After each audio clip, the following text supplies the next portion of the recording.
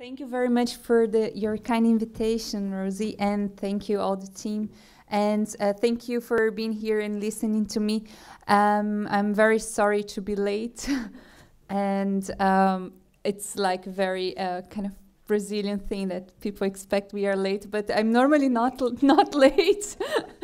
So yeah, I choose this word MOTTAINAI, and I will explain why. And maybe some of you already know this word. So who knows this word? Hey, right? Good. It's good. I am talking about something new for many of you. I'm happy.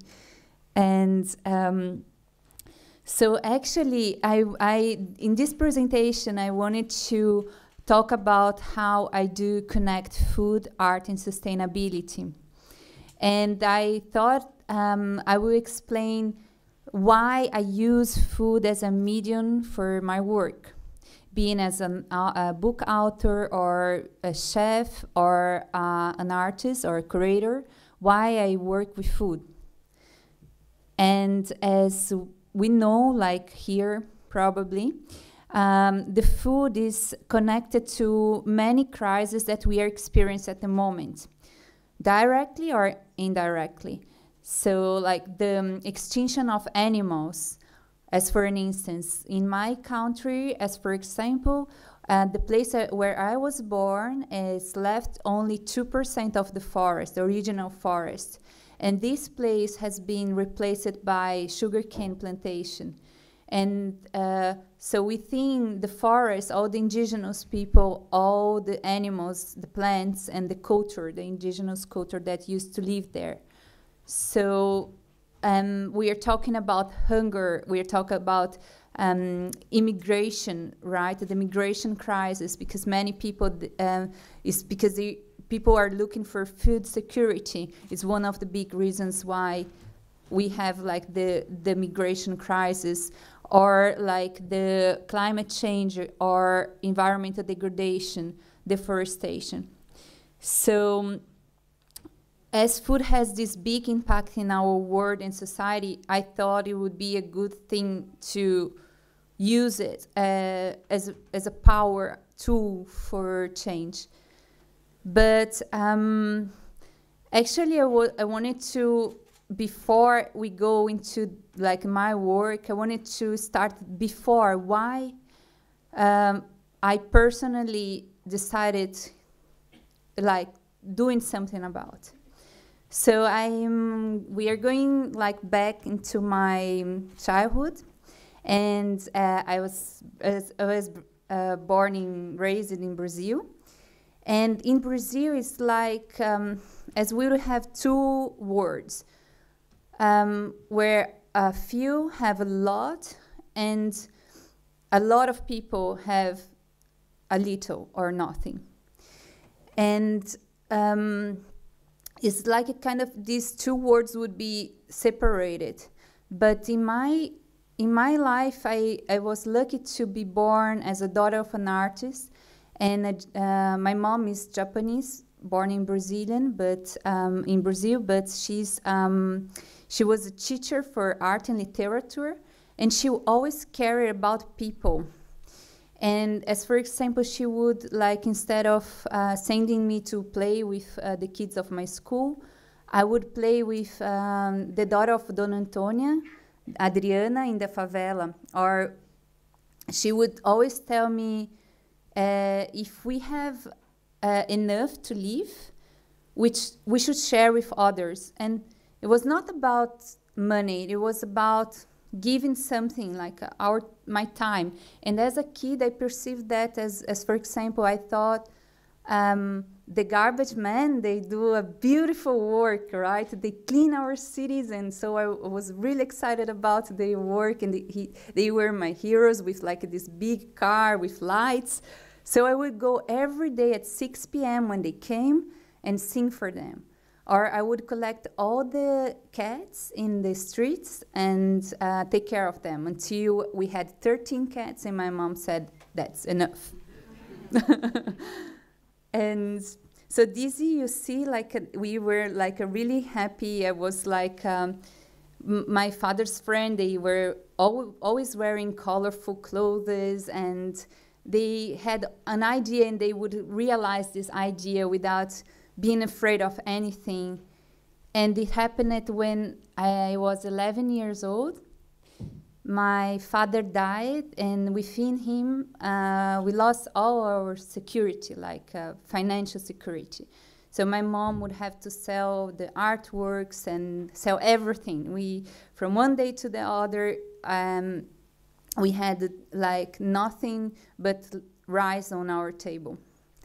And it was a very, very hard time for my mom, and I have to say we were still very happy, because sometimes I'm afraid to say something that sounds like very tragic, and then, you know, like what I decided including this in my presentation, because I think when we talk about our personal stories, it's like the message is much stronger.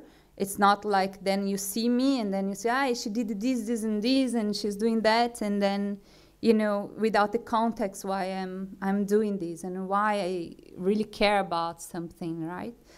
And yeah, so I decided to help my mom because she could not work anymore, and she got a breakdown. So I started working, and I would talk about come back here. Sorry, my presentation is, I wanted to change a little bit. And because I wanted to come back here when I started working with 11 years old to help my mom. And with 13, I had my first job outside home. I was working at the radio station as assistant of production. And there you see me working at the TV, so I work as a producer assistant. And I took all kind of jobs. I had like, I worked as a model, and I was very ashamed to say I did that. This is also something new that I included on my presentation, because I don't think I should be because in Brazil we say, okay, like if you're a woman, it's already hard. Then if you're pretty, and then if you're a model, it's like sort of, she's not able to do something. And I was really like, I was able to do many things. I must say, I'm not perfect in anything, but I can do many things. And because I got all these jobs, you know, I had like the opportunity to work as a model. Like now I'm standing here in the front of you, kind of nervous, but I'm still, I know, you know, like everything, how it works, how it's like, how I should like stand here. So that helped me somehow. And every single thing I did, even if it was like doing crazy performances with artists, putting lipsticks on the bells or like really crazy funny stuff, I still, I think we should be proud of what we have done, and then see the positive things, and that helped like me somehow to do what I'm doing. And then I wanted to tell you how the food sort of like came very, very strong in my life. When I was 19 years old, I opened my own restaurant with partners. And I didn't know what I was doing, actually, like very much. We just like, my partner had an idea, and then we found investors, and the restaurant was a success from the first day. We had like every day open, 365 days in a year for lunch and dinner. And I was the only Japanese part in this Japanese restaurant from non-Japanese people. So my work was to translate Japanese culture for the guests. And as a director of marketing and communication, sort of what I did was to bring my word, like the art, to the restaurant. So I did installations, and I did exhibitions. I told the chef, we are doing a floating exhibition. I want to serve floating dishes. And then he said, like, you were crazy. You don't know what you're saying. And I said, well, I got an amazing opportunity. I got like olive oil importer, and he wants to make our bottle of olive oil with our logo and the recipe in the back. And he said, Japanese food with olive oil, it's no way. And or Japanese vegetarian, and he said, no, that's impossible. And so I thought, in my, like, I'm very naive, and I thought, okay, I go to the university and I train as a chef de cuisine, so I'm going to learn his language. And I would tell him, this is possible, like doing like this and like that. But as you might imagine, in the gastronomic world, it's like really, really hard for women, and it's like when you're young, you're not respected. And then when, even if I had my diploma, I formed in the best university, which is connected to Paul Bocuse in France, he said, you have no experience. So I could not like do it, and I had to always hire other chefs that would have problems in the restaurant to do something. So I, after 9 years doing the restaurant, which then became 3 restaurants and a fashion label, which I designed, in one of like the interviews I gave, someone asked me, why you're doing this? What is important for you? And actually I thought then that actually everything that my parents taught me, it was not part of my life anymore. Because like in Brazil, when you have a business, it's sort of like being criminal, because you have to make a different, you cannot declare everything, or like the partners have other ideas, or like the partners, they want to earn more money, and you don't want to share with everybody. There's like no like democracy, or no like sort of growing together. Like these models like of the like that we live now, it's very hard when it goes to business. Like, but here in Germany, I know like one person that is really inspired and really can do something like a good product, run the business, do something good and give back. And so this was when I came to Germany, when I didn't find any answer in Brazil.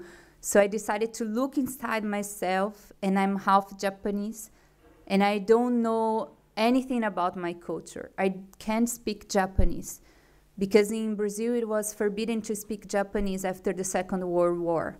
So my mom was stoned on the streets because she was the enemy.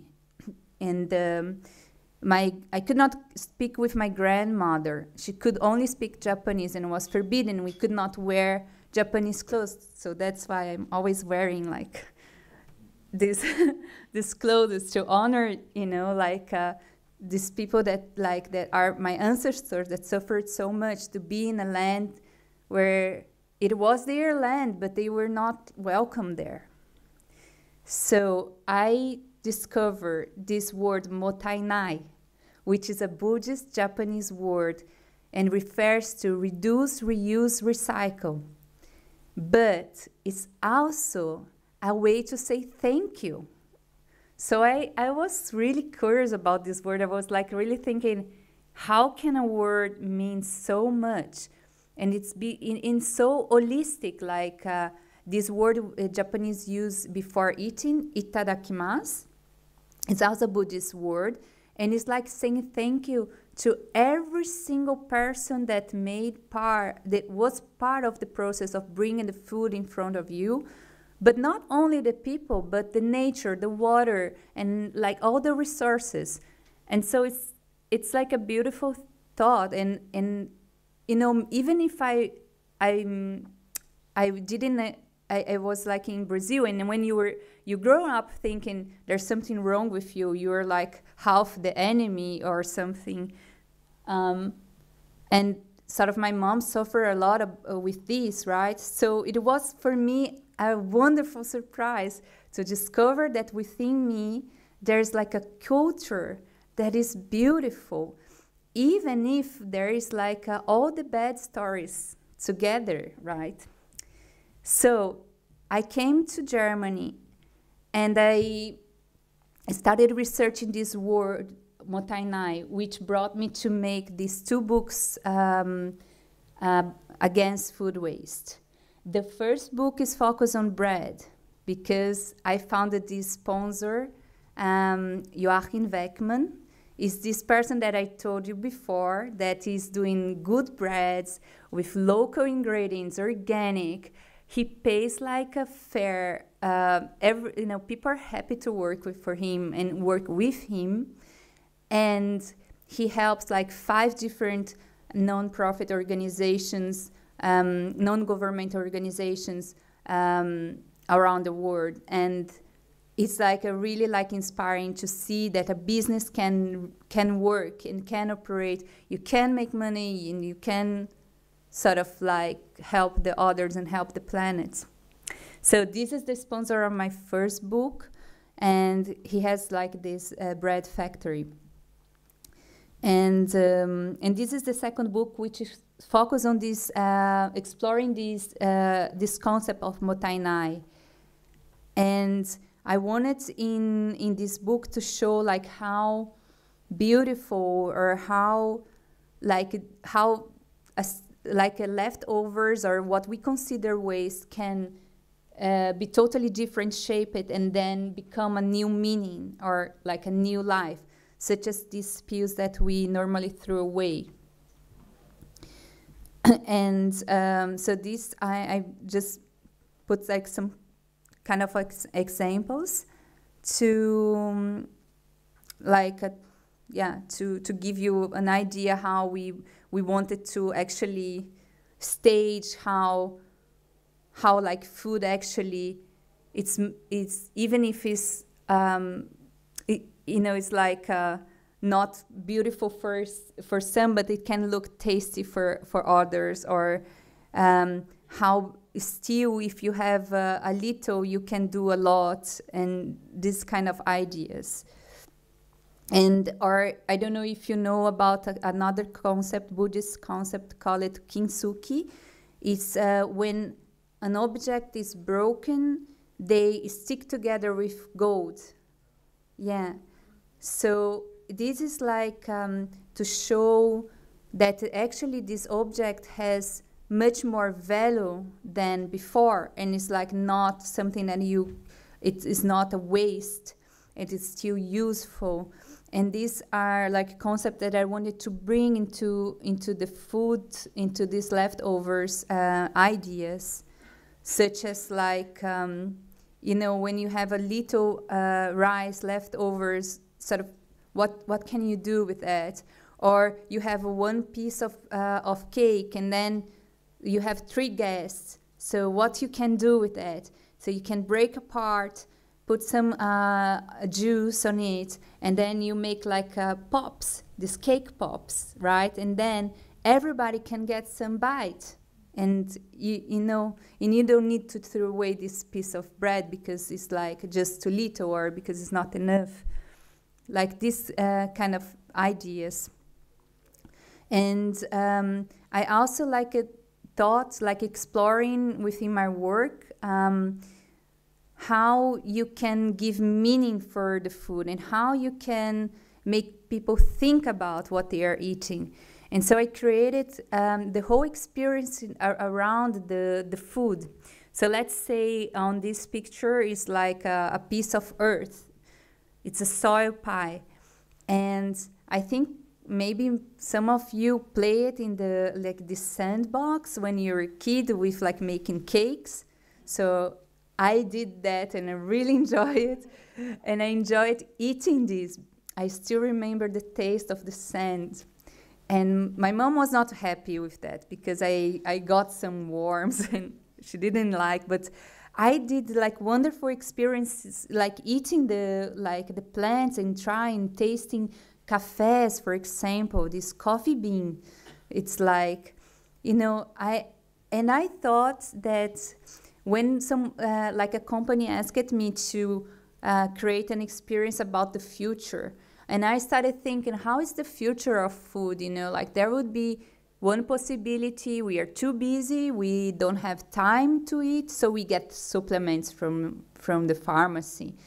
And the second is like we are really sick, and then, you know, doctors need to come and feed us. Or we eat the food of the astronauts, you know, they eat like quinoa, for example. And then I started researching about all the possibilities for our food in the future. And one of the possibilities is that we come back to the roots, that we do, like there's an anthropologist in Brazil, Antônio Viveiros de Castro, and he says, he talks about the Indianization. I don't know if it makes sense in English, but it's like being like indigenous people again. So how do they did before? They had, you know, they have to source their food from the forest, from locally, and of course they would not destroy the forest to take the food, and then there's nothing that they can live. So these agroforest models and like eating organic, local, seasonal, you know, so this is sort of like a really like something that could really like be the future, and it's like something that people actually like this kind of cuisine that I'm researching in the Buddhist Japanese philosophy. Is more kind of a philosophy, call it Shojin Hyori.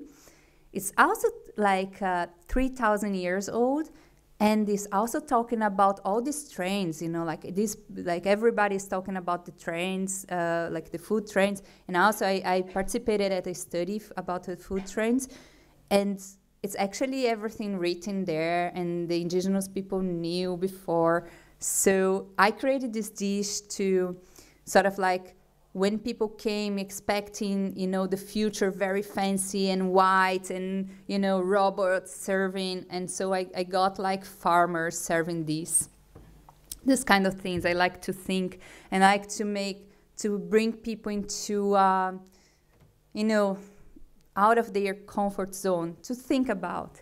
If it's like positive, and some people, like when I did this experience, there are some people that think like, it's really cool, and there are some people that think it's like, oh, I was expecting something else, you know.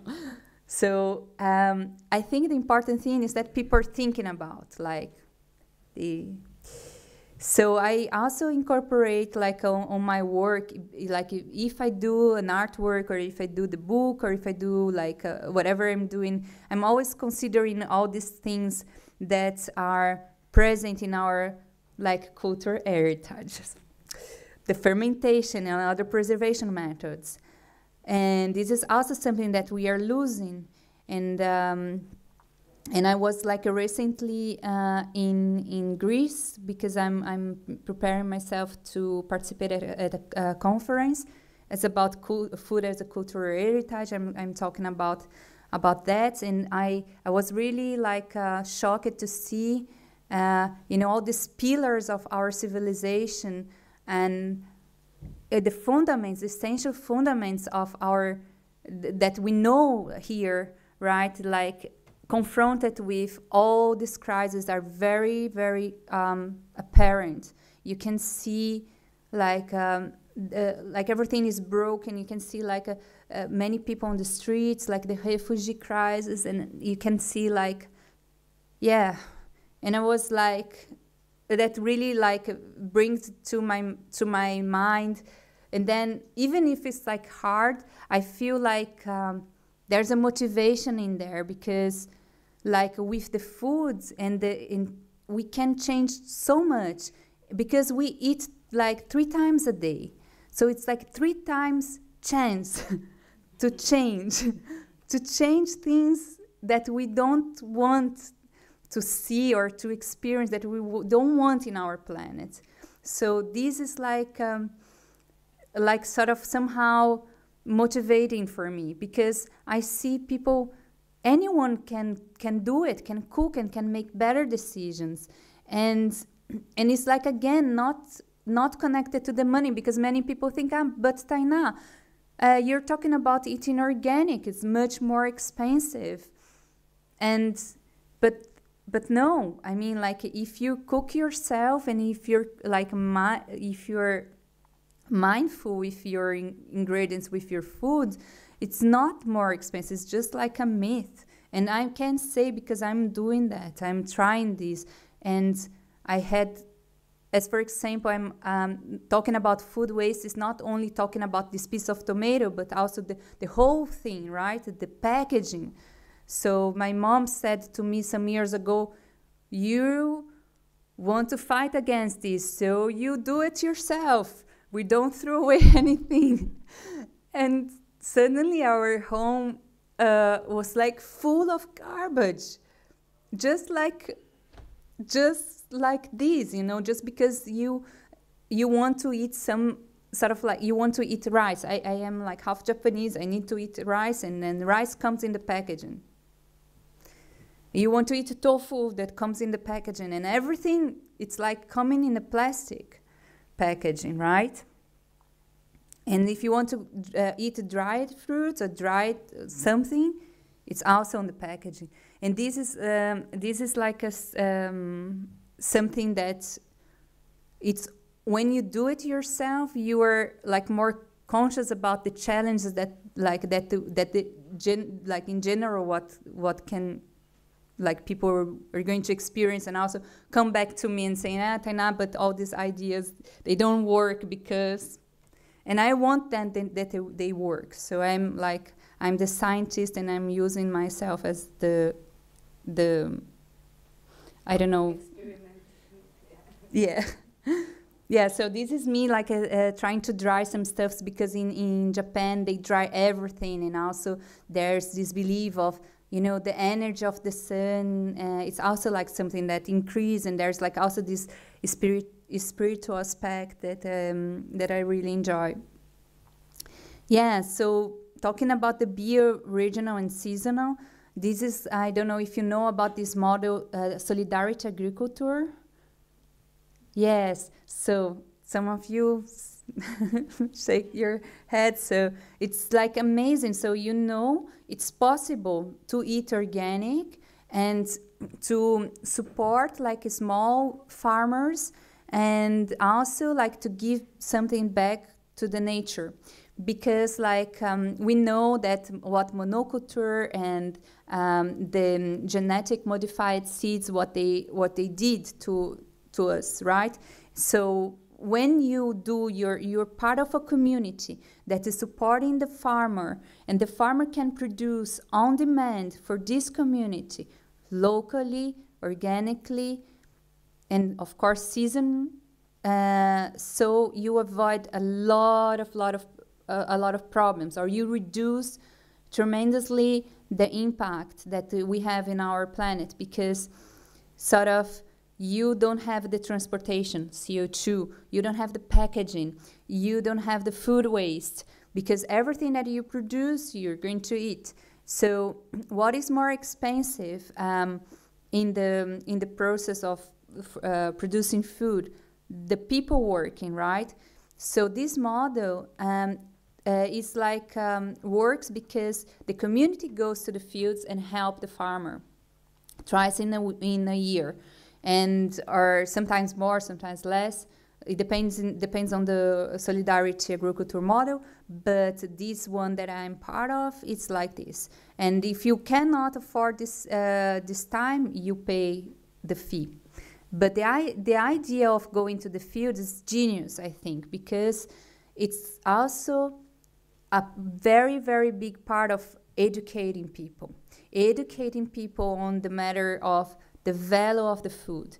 Once you know from where the seeds come from, you know the forts, how much sun, how much everything it demands to produce your food, there's a different value. And when kids learn and they have fun, you know, they have contact with the nature, that's also something that increase potentially the impact in many different crises. Because when you practice a solidarity, you are part of a total. You are working together with the planet, with the sun, with the rain.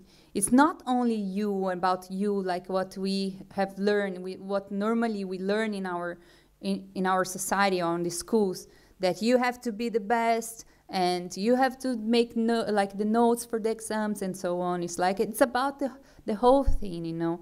Then everybody is going to share what is there. So I think this is also like very important in the educational aspect.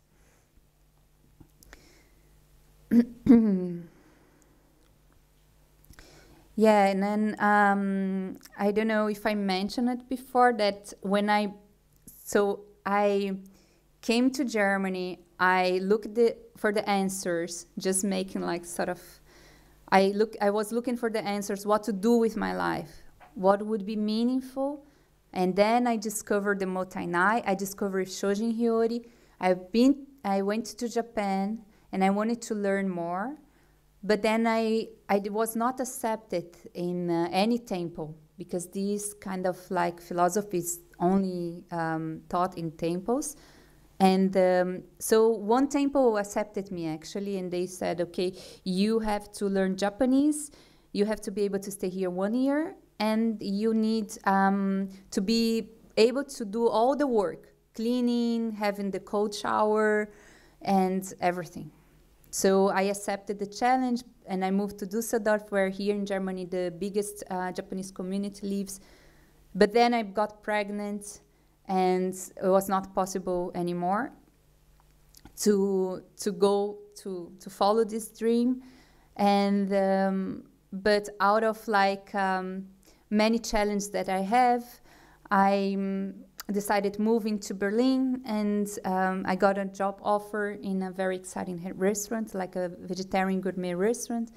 And then when I moved here, they said, no, we don't have the job for you. And yeah, my life is full of these stories. And it was like sort of in Berlin in winter, 1 meter snow on the streets, and no one. I knew just only one person. And out of this worst case scenario, I realized that the only chance I had to survive would be to do my own projects. So I started doing my own ideas, and I created this event called Share Your Food, which is an event that I ask people to share what they believe could make our world a better place. And with the answers, I print a magazine, an art magazine. And then I got to know my first sponsor, my first event, like the NPR radio was there, and like I got many people coming. And they really enjoyed. I got an invitation to perform these at the Guggenheim Lab, and it was like just happening. But it still was kind of something difficult for some people to understand when I put food into an art context, and I said, food, art, sustainability, you know, like that's genius, because food and art, both universal languages that can promote positive change. And, you know, to talk about sustainability matters, but people would say, no, food is not art, and they would be very, like, close. And also the chefs, they said, what we are doing is art. So it was difficult to start. So I said, okay, I'm going to open my own space, and I opened a gallery, a contemporary art gallery with a kitchen integrated. And there I started exploring these different ideas, working with scientists, with environmentalists, with like students, giving them a place to show their ideas. And this, as for example, was one installation I did about the plastic in the oceans.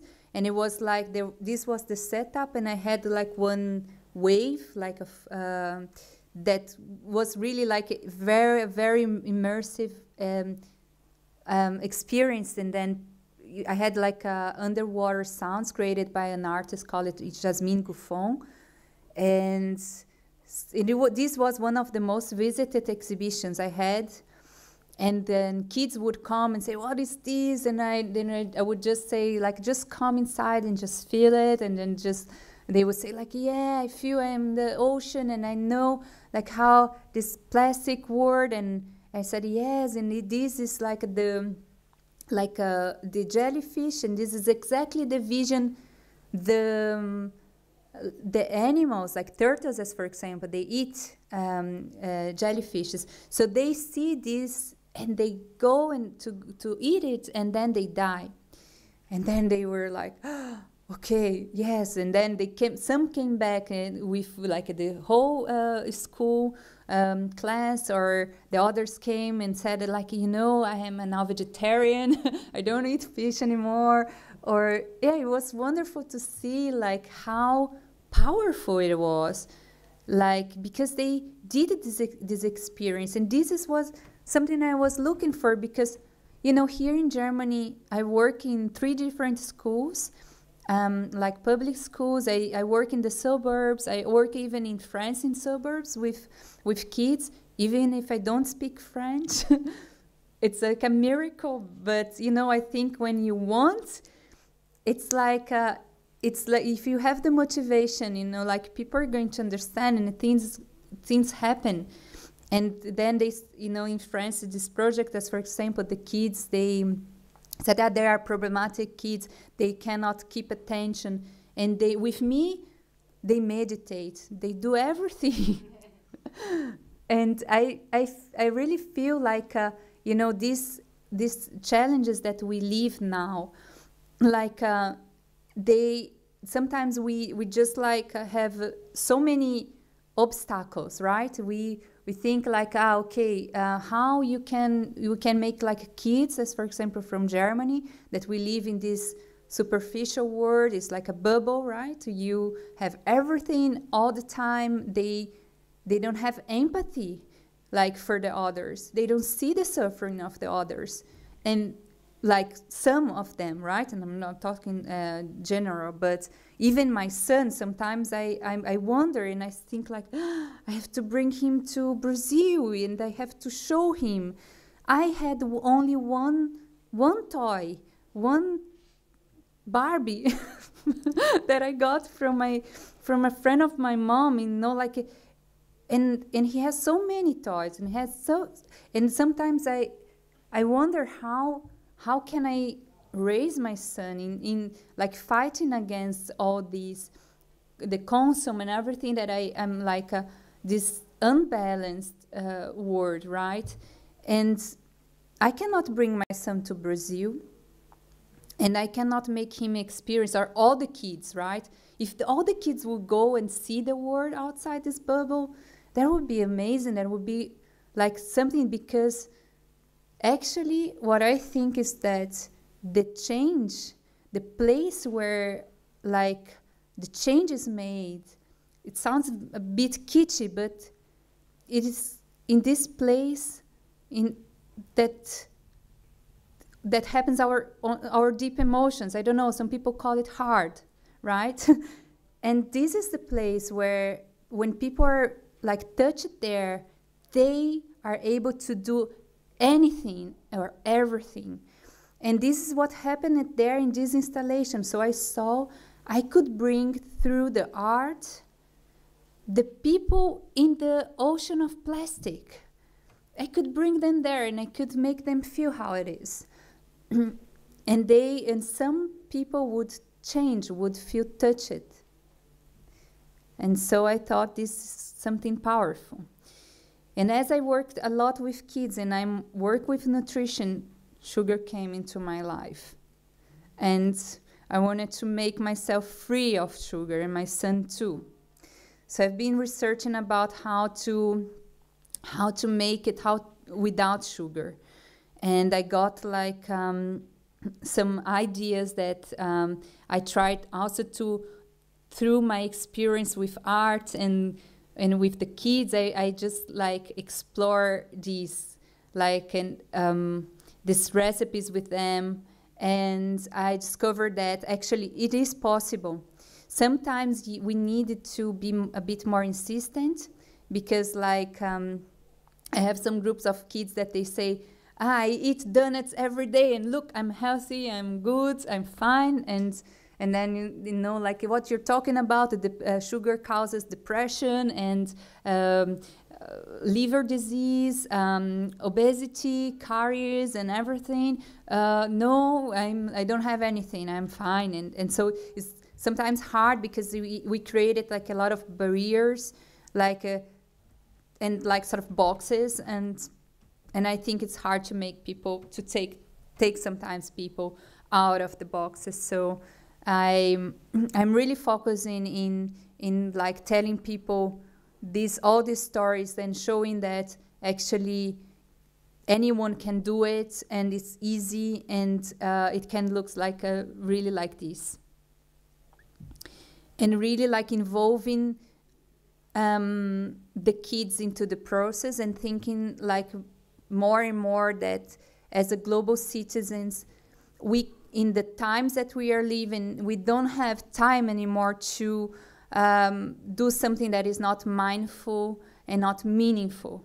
And I think when I talk about my work, I think people can see, you know, like I came here without speaking German and English. I work in France with kids that don't speak French, and even if I'm like sometimes like you know, like I have like my limitations. I am trying, you know, and it's not like about like just being like Greta, but just, you know, doing something. And I think like this notion of that the time it's too fast. It's like it's happening in a different way that we are normally used to perceive it. It happened with my son, because like the future when he was born, it was not anymore like there, you know, the future is like the future, it's now, and it's like just by my side every day. And so I think this makes us like perceive the world and the urgency of doing something in a different way. So even if you don't have your own kids, working with kids gives you or opens these perspectives.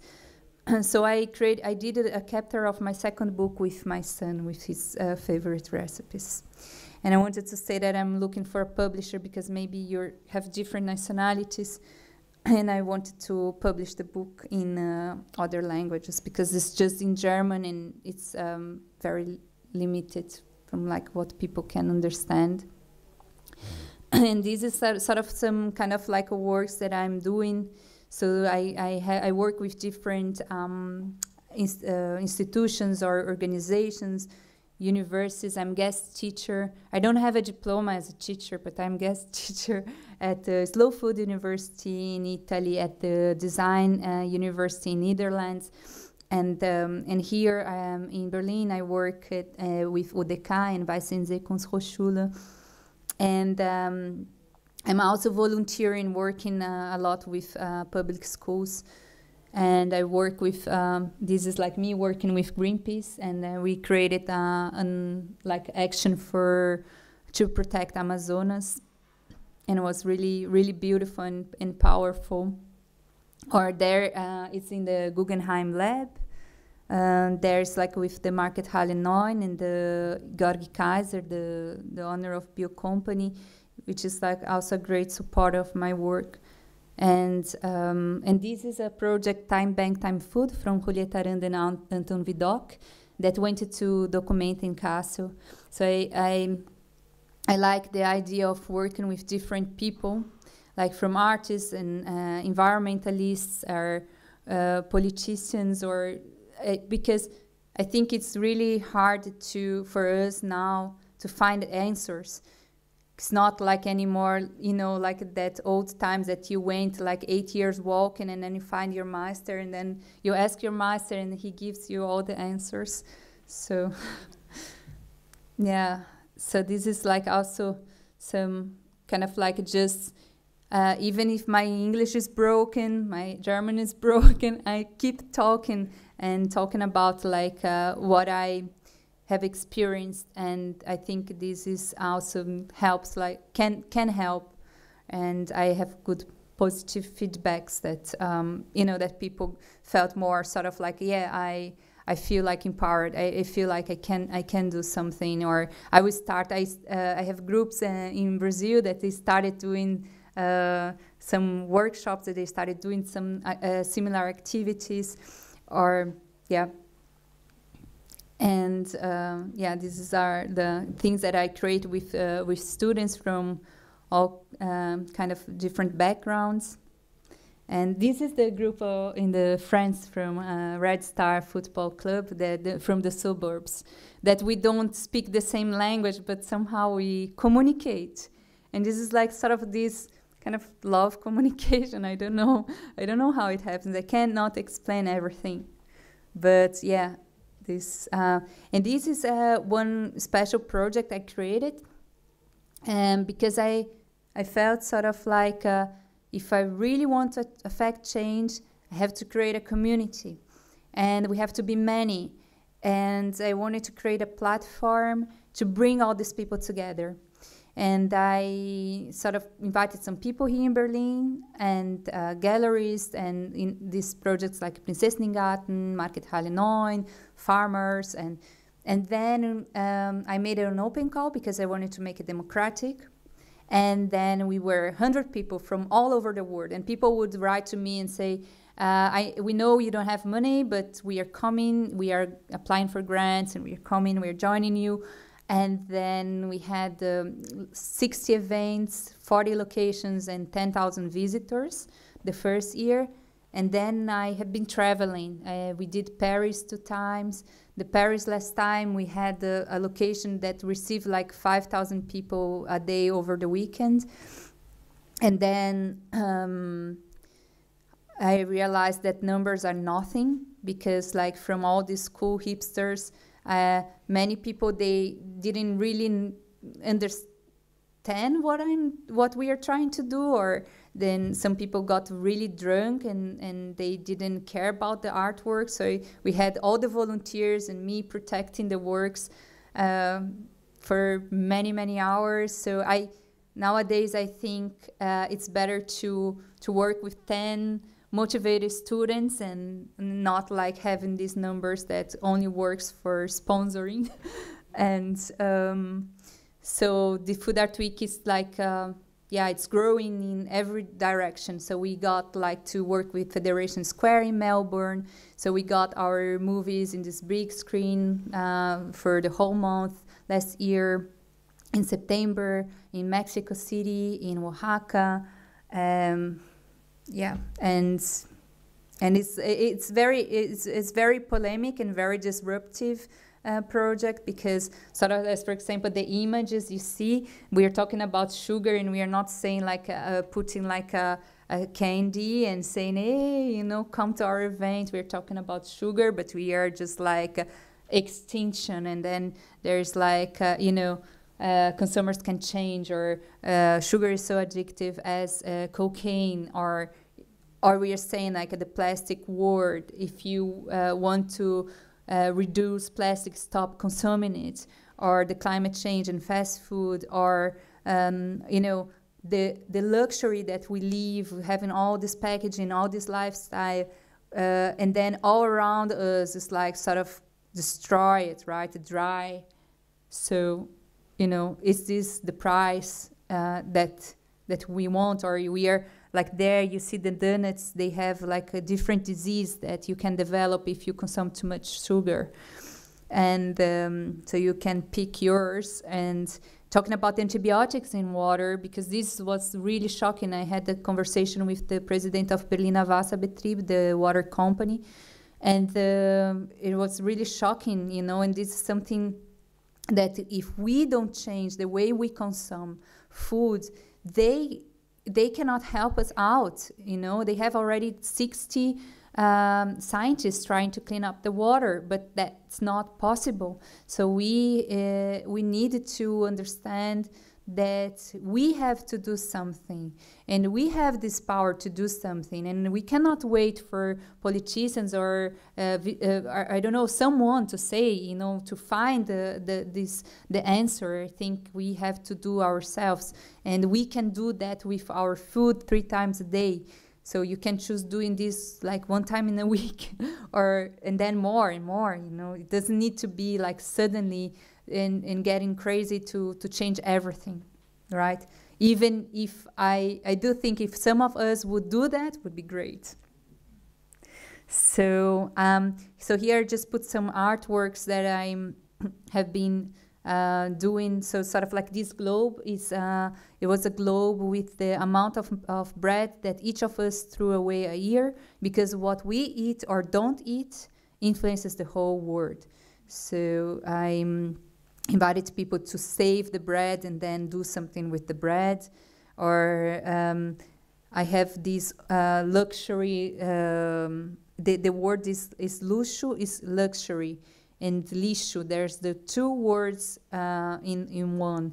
Or talking about the meat waste, which is the impact is much larger than any other. And this is it was a work I did in collaboration with the garbage management company in Berlin, the Berliner Stadtreinigung, which is also a great supporter. And yeah, or like animals disappearing, and this is made with food. Or this was another work I did for Spiegel magazine. They invited me to answer some questions with art. So there's like the globe with the food and all some thoughts on that. Yeah, this is the bread installation. Or this other installation was about the distance that the food needs to travel to reach us here. And I did it on the streets, and I always get a lot of problems because I was blocking. Yeah, and the food art week also, like there was like we did Bologna food art week, and the Pope was about to come, and our flyers were designed by Jorge Chamorro, and it was like the Pope with a burger on the face. And we spread all these. I was not aware. No? We spread all these and this, posters and everything. And then one day I got groups of people coming with the flyer. What do you have against the Pope? And the police came and they wanted to arrest me because they thought I was planning to throw burgers on the face of the Pope. It's always like very adventurous. The behind the scenes. Yeah. Yeah, so plastic in packaging. This installation is amazing. Yeah, I served the water menu inside it. Maybe we can do here, so can do in Berlin again. I serve like fermented water, vaporized water, frozen water, water in different consistencies, like even like fire and water, it's also possible. Fired water, yeah. And I wish this could be always on somewhere, that people, because it's so powerful. And I did also in Austria this installation, and in Paris, and it was like really like people can understand without that I say a word. And I think this is something that we should consider, because one day we all here, we will not be here anymore. So what we are living. So it's good that there's like like there would be things that we can like all together live here, like as a good footprint. Yeah, and then my work brought me to do like this was last year. I said, because many people said, okay, Tainá, you're doing this, and then you do, it's like, there's the elite that likes art and want to see art, and then the food, and then you have these food experiences, and there's sort of like a lab, because sort of like I work with the public schools, I'm volunteering, I'm working, dedicating my time, I do like regularly with a friend, I call it Laura Ximena Guerra. We do cooking for homeless people, because although we have institutions here in Berlin taking care of them, there are many people that cannot go to the institution, to the place. And also, we think that it's important to give warmth and show them they are not invisible. We are seeing them, and we care about them. And so we have been doing this, just going, cooking, and going out there and giving food and love and clothes, warm clothes. So if one of you wants to do it together one day, it's a wonderful experience. And this came also after this installation was even more I could understand even more the word of homeless people, because I was occupying a public space in the front of UDK, is the most important art university here, maybe. And so I did these greenhouses that were shining green, so green houses.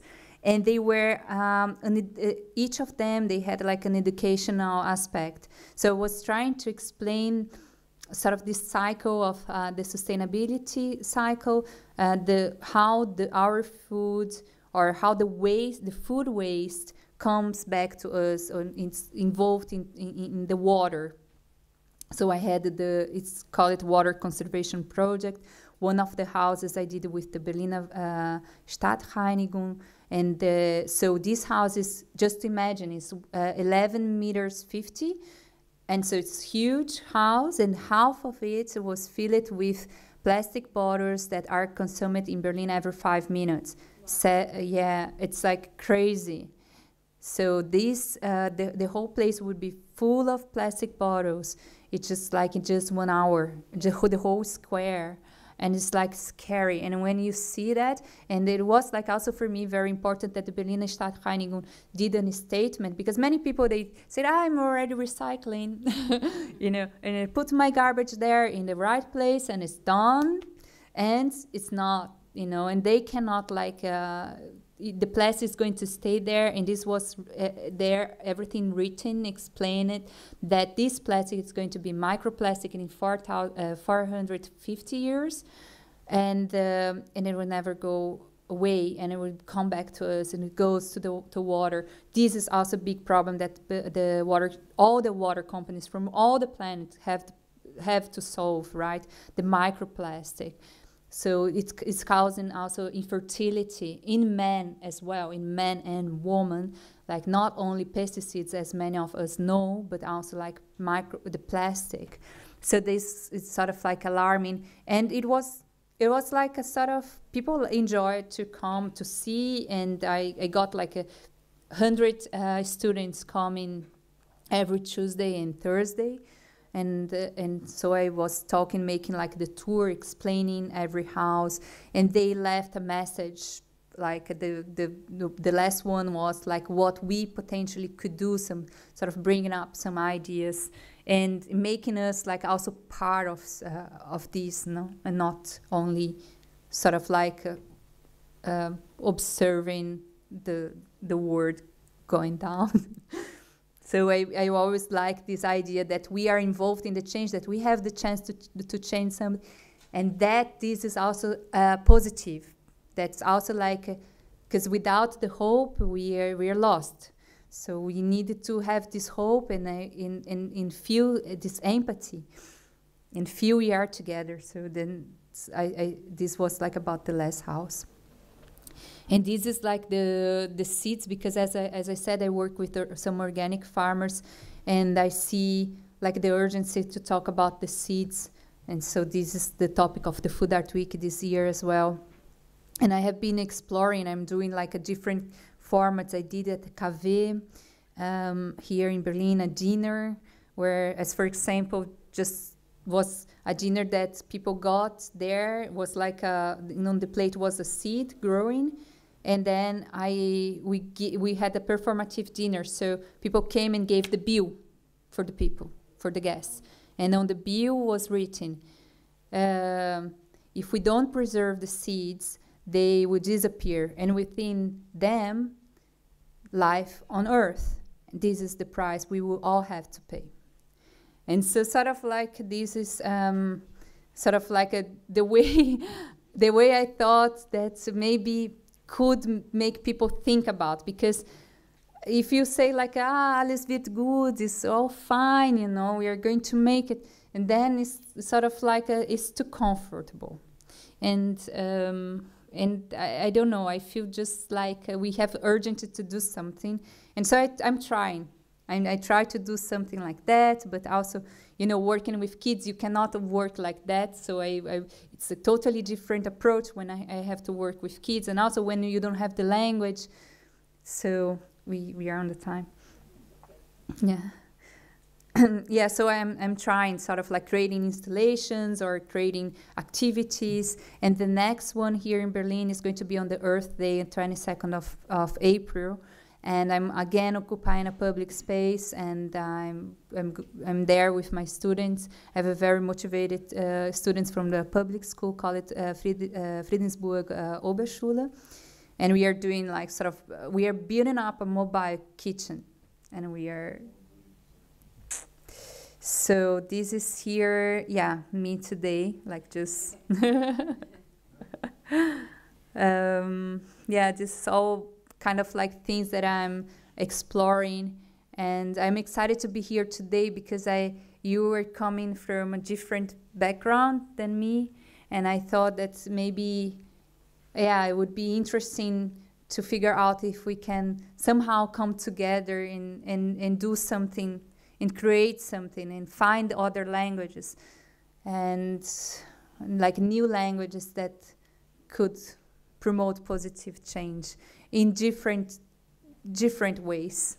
I just think it's worth trying. As I said, even working as a model brought me something. Yeah. And this is like sort of my motivation, that I think it's worth that we get together to do something, to preserve our planet. And we can do this by cooking our future together. Thank you very much. So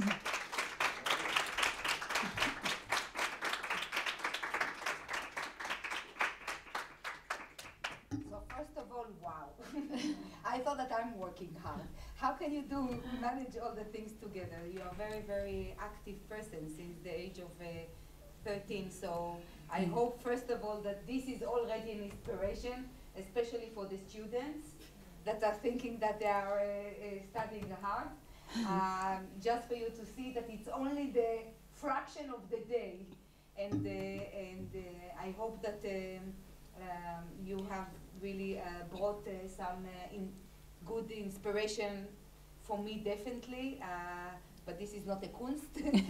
For them, I hope so as well.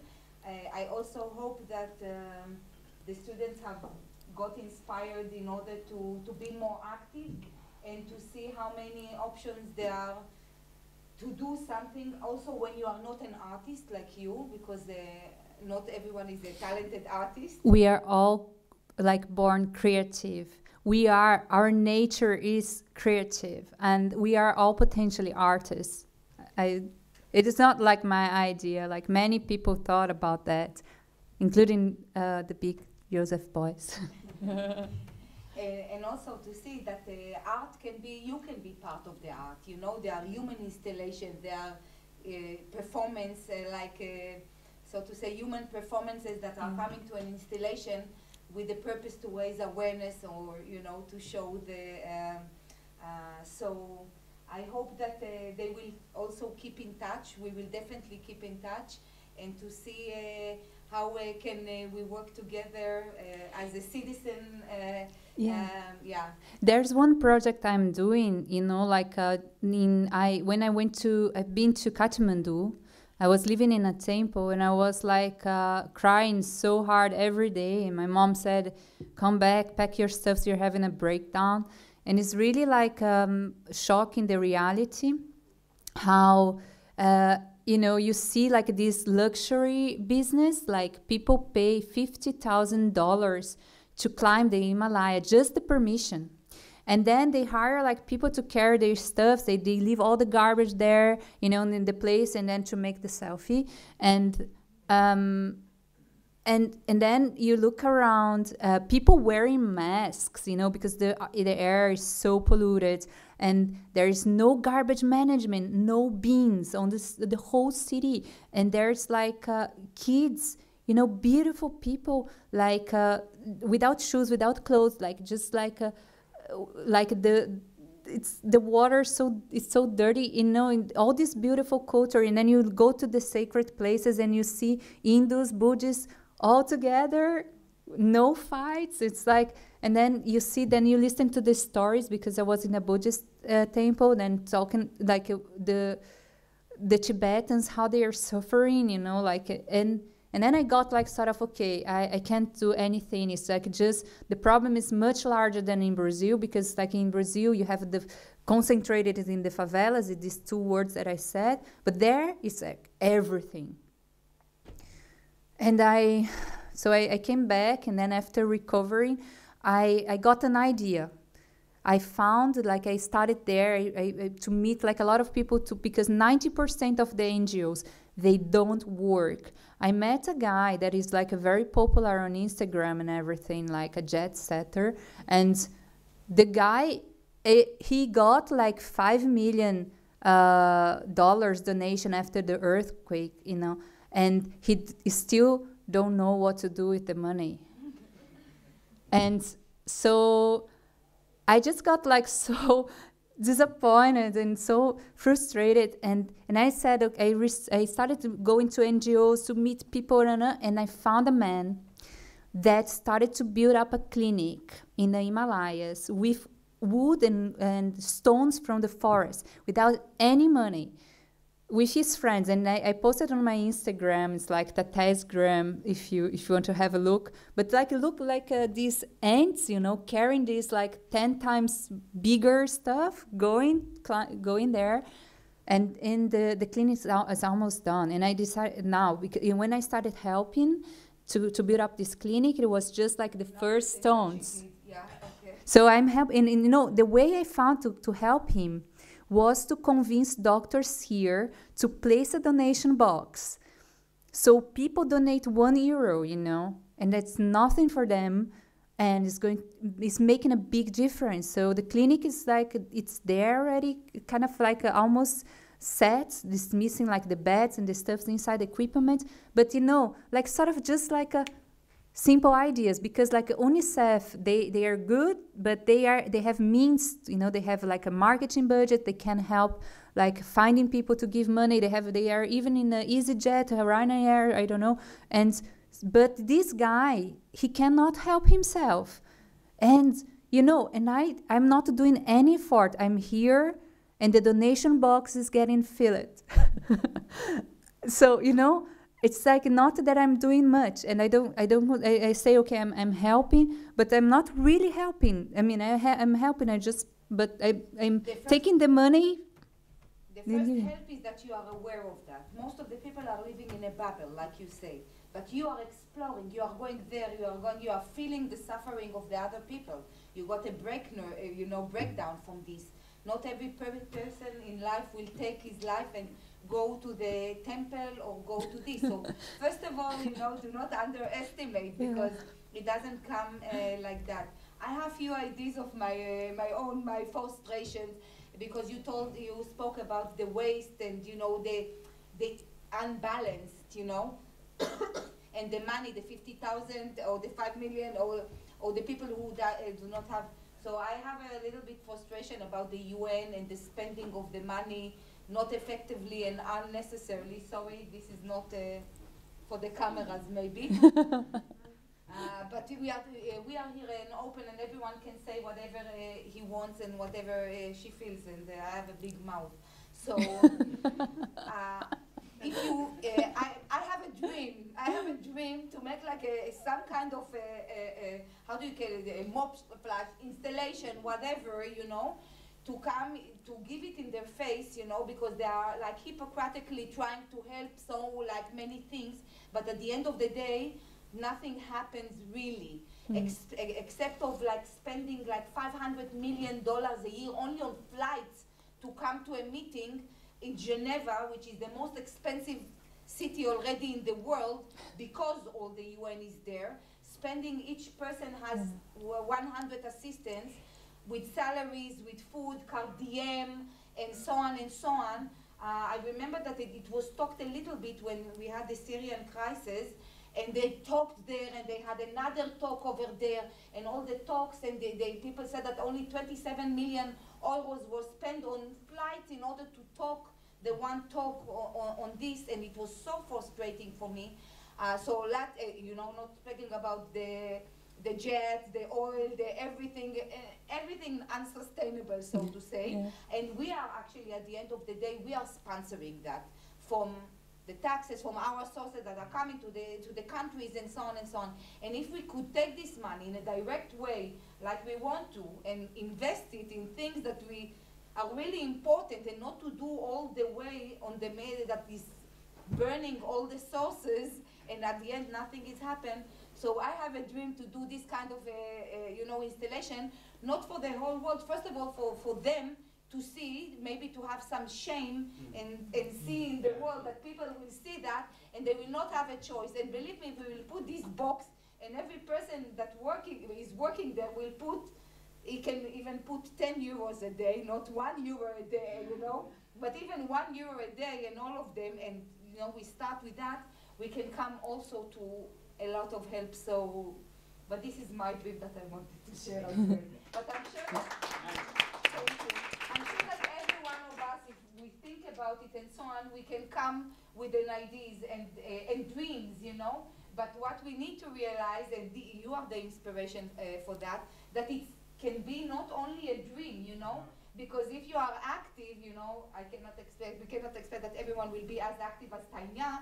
But if we come together, and Tainá is here, and you have a small idea, and everyone, you know, a lot of cultural diplomacy is about working together, sharing bread of ideas as well, not only of food, not only sharing spaces like we are doing, and so on, sharing platform, but also, you know, there is the point of the soup of stones, you know, like the village that they didn't have any food, and one smart old guy came and said, okay, we are going to cook a stone soup for all the village.